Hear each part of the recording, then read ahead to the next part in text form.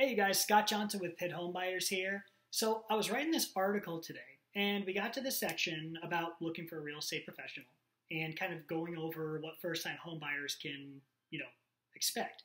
Well, I wanted to elaborate on this a little bit more because, there's some things you need to look out for when you are looking for a real estate professional.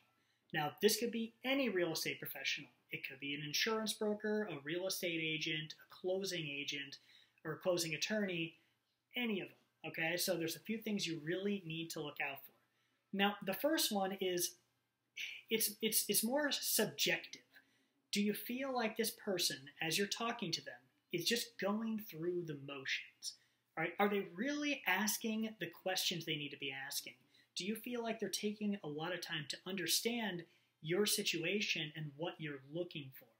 All right? Now, a lot of times this is a gut feeling that you can get, but if it seems like the person is just, if you feel like you're kind of just a part of a transaction, or you're a cog in the system and they're just saying, check here, sign here, and not really giving you more of a why or a reason for what's going on, it's probably going to be better that you move along, try to find somebody else that can connect with you on a different level and understand your unique situation. Right, another thing you're going to want to do is make sure you're checking out reviews. Now, really quick here, I want to make sure that you realize that some reviews are complete BS, right? And I understand that. But you're going to want to take a look at the website, your Google reviews, Facebook reviews. Yelp is a very good one as well. So going onto those sites, taking a look at those, and just saying, okay, what is everybody saying about this person? Does this person seem to be credible?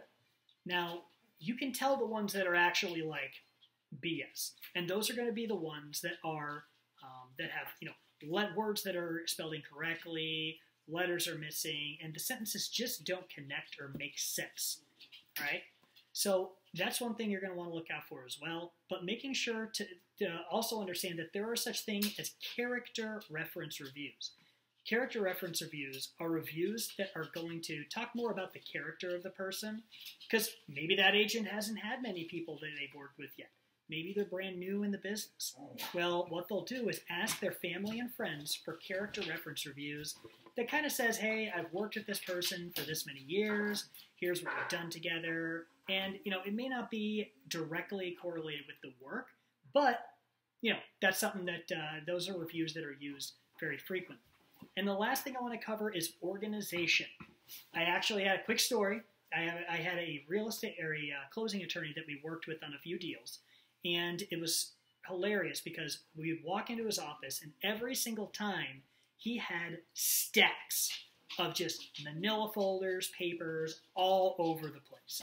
All right. And it was funny because I sat down and he was like, one time, and he was like, Scott, you like my filing system? Took a manila folder, right off to the side. It was hilarious. But, and as funny as that was, being organized is really going to help. All right, because if they're not organizing everything they need to do appropriately or putting it into a system, then you don't know if they're going to be able to, make ends meet, put everything together before closing. So if they got stuff spewed all over the place, that's a big red flag. All right, now those are three things that I really want to make sure that you guys look out for when you are looking for a real estate professional in Greenville, North Carolina. If you have any questions, then definitely feel free to reach out and let me know. Thanks so much. I'll talk to you soon.